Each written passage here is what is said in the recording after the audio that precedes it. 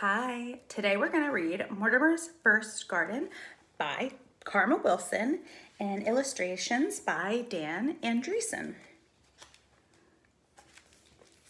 Oh, there's little Mortimer. Little Mortimer Mouse looked outside. Brown, brown, brown, he squeaked. Nothing but brown. Too dull, too drab, too dreary. Mortimer longed to see something green, anything green. Well, at least I have these, and he nibbled the shell of one of the 3 sunflower seeds that he had saved. Nothing is as good as sunflower seeds, he said. Just then, the big people came into the room. One of them said, "Children, it's springtime. What does that mean?" "Garden time," shouted the children. Munch, munch, munch, munch, munch. Mortimer nibbled on his treat. What's a garden, he wondered. Do you all have your seed packets? Yes! Mortimer perked up his ears. Seeds, he squeaked.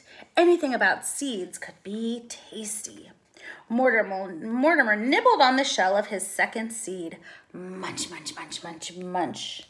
Delicious. Everybody, look at your seeds. They are small, but imagine we can put them in the dirt with a little water and sunshine, and they will grow, grow, grow. One small seed turns into many more seeds or vegetables. It's a springtime miracle. Mortimer giggled at the thought. I don't believe a word of it. Seeds are for eating. Who would throw perfectly good food in the dirt? He picked up his last seed and looked at it.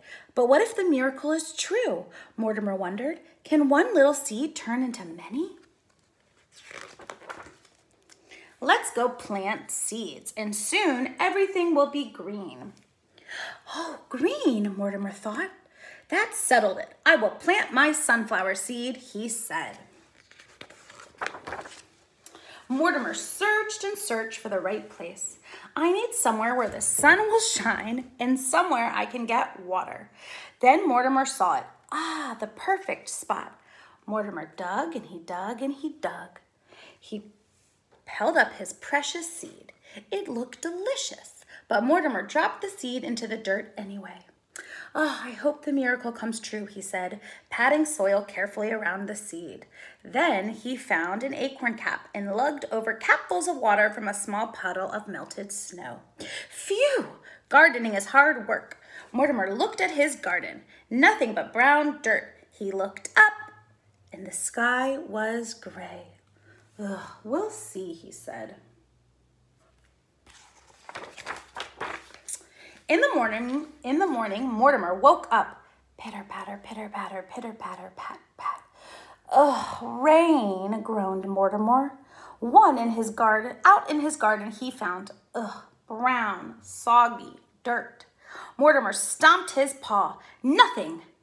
I knew the miracle wouldn't happen. I'm going to dig up my seed back up and eat it, Mortimer said. But then he stopped. Maybe some miracles take more time. He looked up the sky and down to his seed. Please grow and turn green, he said. The next morning, Mortimer woke up to pitter, patter, pat, pat, pat. Oh no, he said, rain again. Outside, Mortimer found brown, soggy dirt. No, squeaked Mortimer. This won't do. My seed will never grow. How much time do miracles take anyway? Cried Mortimer. If I don't dig up my seed now, it might rot in all of this rain. But a gentle, quiet voice said, just wait. Who was that? Whispered Mortimer. Wait, said the voice again. Only it wasn't just a voice, it was a feeling in Mortimer's heart. Suddenly, even though he was drenched with rain, Mortimer felt warm and protected. Then Mortimer knew the voice. Mortimer bowed his head. I will wait, but please make my seed grow. And Mortimer waited. On the 3rd morning, Mortimer woke to a light in his eye. Sunshine, bold and bright and beautiful. Mortimer scampered outside and found green. Where his seed had been buried, 2 green leaves poked up through the earth. Mortimer danced and Mortimer pranced. He skipped around and around the tiny plant.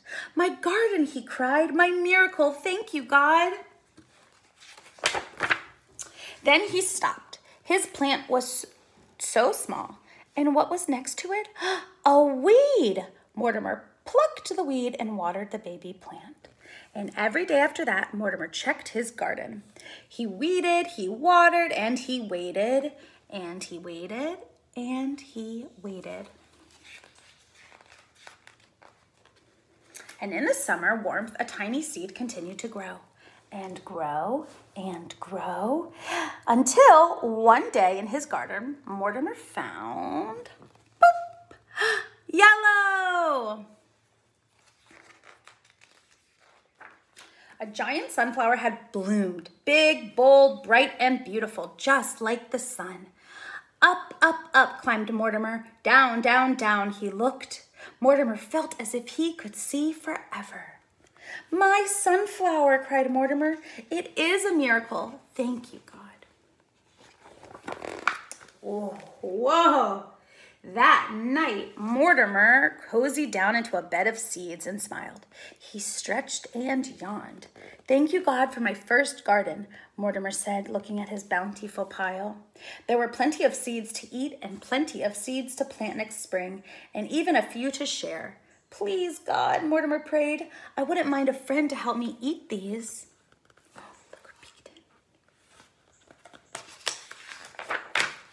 And Mortimer fell asleep. I have a challenge for you guys. Mortimer had to find his sunflower seeds turn into a sprout. Let's see. Oh, there it is. Can you guys find anything in your yard that looks like something's about to bloom? Happy solstice!